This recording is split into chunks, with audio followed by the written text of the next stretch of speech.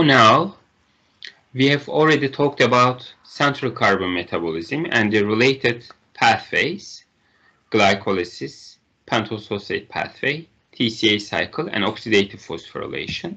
And we have also talked about one of the major links between catabolism and anabolism, so ATP, NADH, NADPH production. Now we will go on. We will talk about anabolic pathways this time, biosynthetic pathways, and we will also talk about precursor metabolites, which are very, very important as a link between catabolism and anabolism.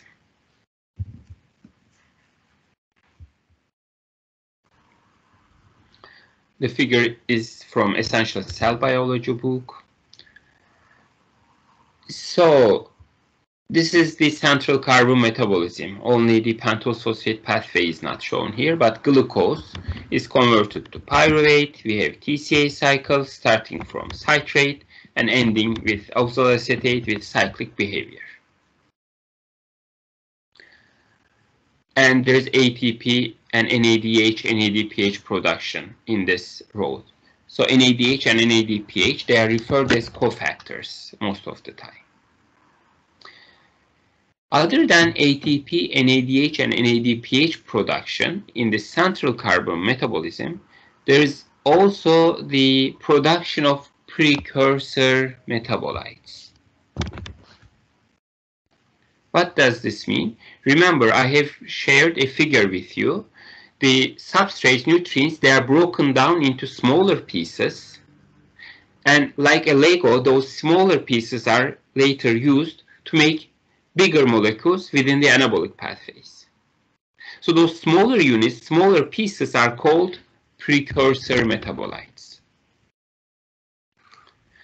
So within this central carbon metabolism, there are 12 metabolites which act as metabolic precursors, which are later used for the synthesis of other bigger molecules in the anabolic reactions.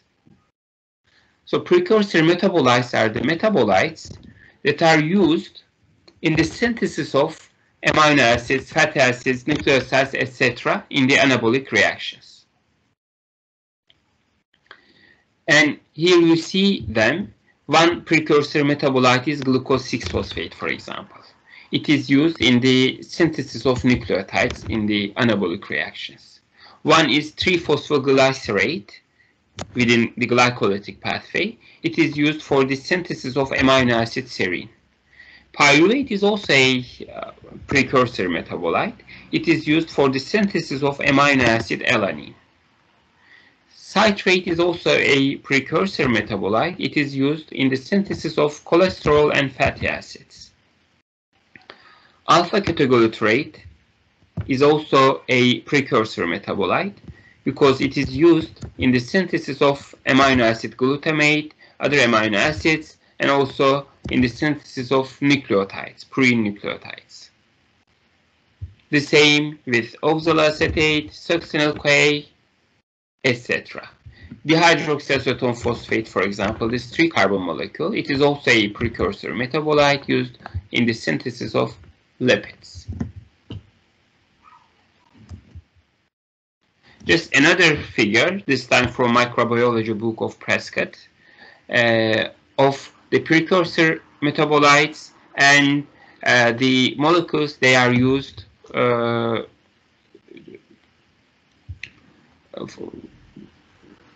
so here you see the list of precursor metabolites. We have glucose 6-phosphate, we have pyruvate, others. And again, you see how they are linked to the synthesis of the biosynthetic molecules. Oxaloacetate, so this is a little bit more detailed. Oxaloacetate, for example, is used as a precursor metabolite for the synthesis of amino acid aspartate. Then aspartate is used for the synthesis of other amino acids, asparagine, threonine, isoleucine, methionine, and lysine. So oxaloacetate is indirectly used for the synthesis of those other amino acids. Also, aspartate is used for the synthesis of pyrimidines, nucleotides. Again, oxaloacetate is required for this because it is used to make aspartate.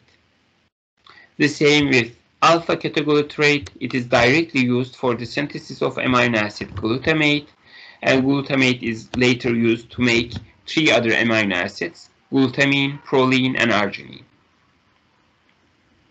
So I think you got the generic idea. We have 12 precursor metabolites within central carbon metabolism. These metabolites are later used to make other bigger molecules which take place in the anabolic reactions, in the biosynthetic pathways.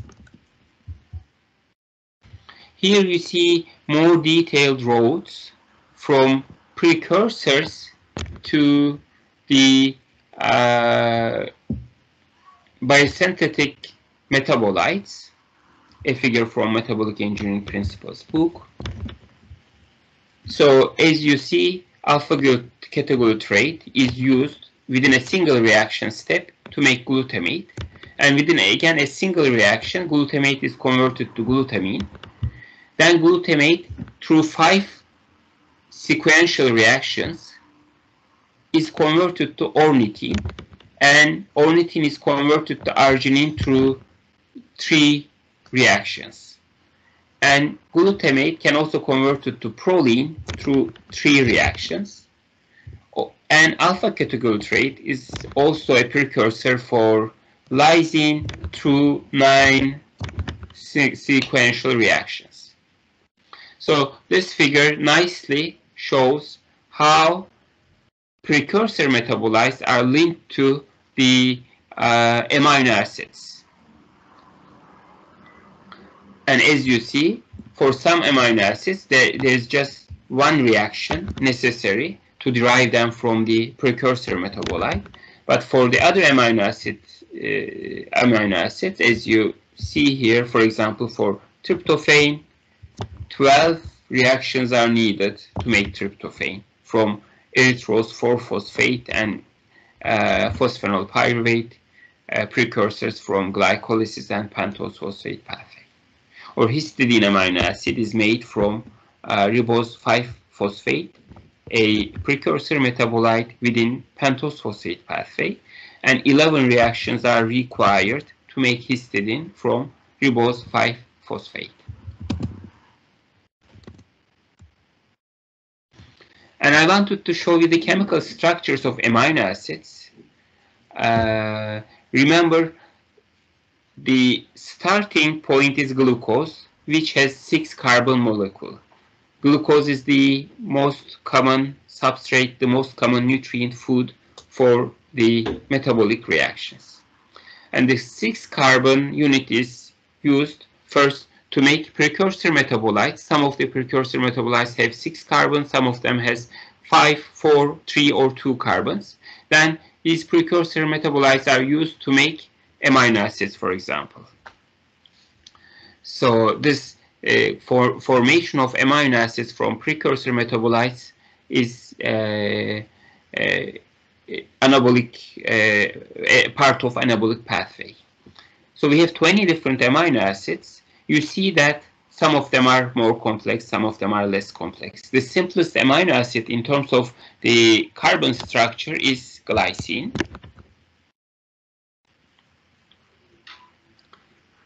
And there are much more complex ones, as you see. Arginine, for example, it has so many carbons. And there's these cyclic structures, again, very complex in terms of the number of carbons involved. But as you see, those amino acids are not very big molecules compared to glucose. Glucose had 6 carbon. So in those amino acids, you see some has 2 carbons, some 3, 4, 5, maybe 10, 11. It's not like 100 carbons are available. We are still talking about small molecules here.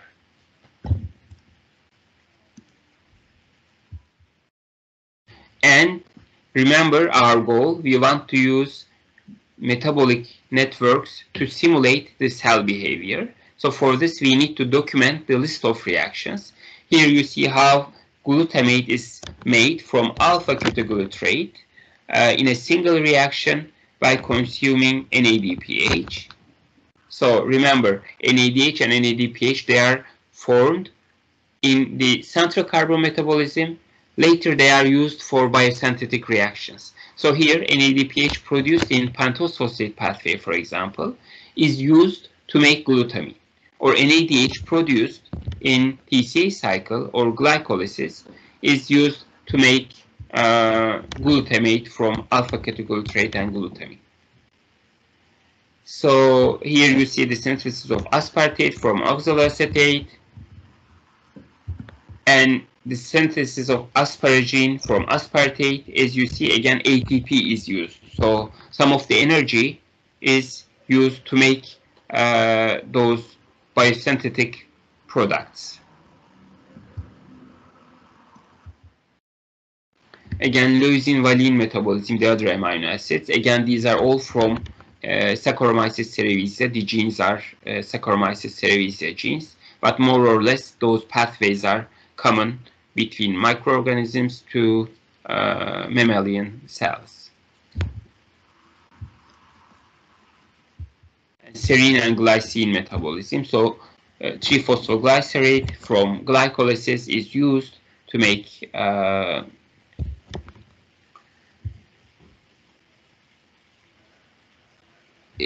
serine here. Then serine is used to make glycine here.